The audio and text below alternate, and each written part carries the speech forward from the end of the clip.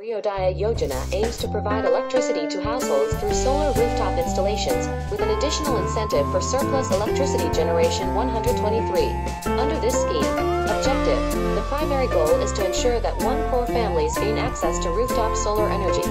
Beneficiaries. The scheme targets low and middle income households. Electricity savings. By adopting solar power, households can significantly lower their electricity bills. Installation process. Feasibility approval. First, homeowners need to assess the feasibility of installing solar panels on their rooftops. Vendor registration.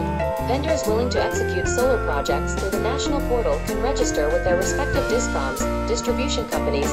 They must submit an application and deposit a performance bank guarantee, PBG, of Rs. 50,000, valid for at least 5 years. Vendor details.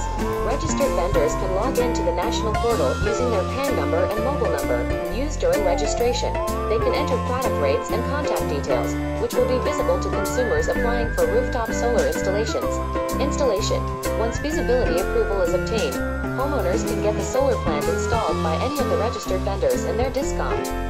Launch. The national portal for rooftop solar was launched by Honorable Prime Minister Shri Narendra Modi on July 30, 2024.